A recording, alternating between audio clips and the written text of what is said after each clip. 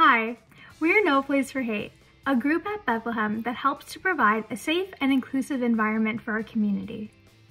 We're here today to talk about Martin Luther King Jr., a social activist that played an important role in the civil rights movement in the mid-1950s.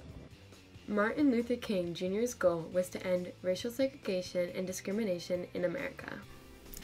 His desire for equality made him an inspirational spokesman that provided hope for all African Americans.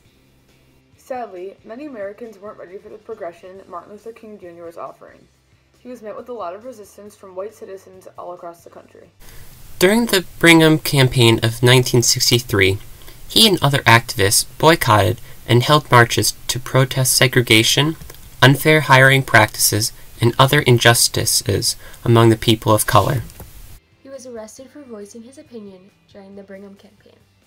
As he was in jail, he wrote a letter addressing a group of white clergymen who criticized his work on civil rights in order to defend his work. Martin Luther King, along with several religious and civil rights groups, planned marches and protests to voice the issues around segregation and discrimination as a way to spread awareness to the issues. On August 28, 1963, the Great March on Washington was held to advocate for the civil rights of all African Americans. At the end of the march, Martin Luther King Jr. gave his iconic I Have a Dream speech that motivated and empowered America to do better. Martin Luther King Jr. was awarded the Nobel Peace Prize in 1964 for his accomplishments towards equality. In 1983, President Ronald Reagan signed a bill to honor MLK's work by creating a federal holiday for his achievements.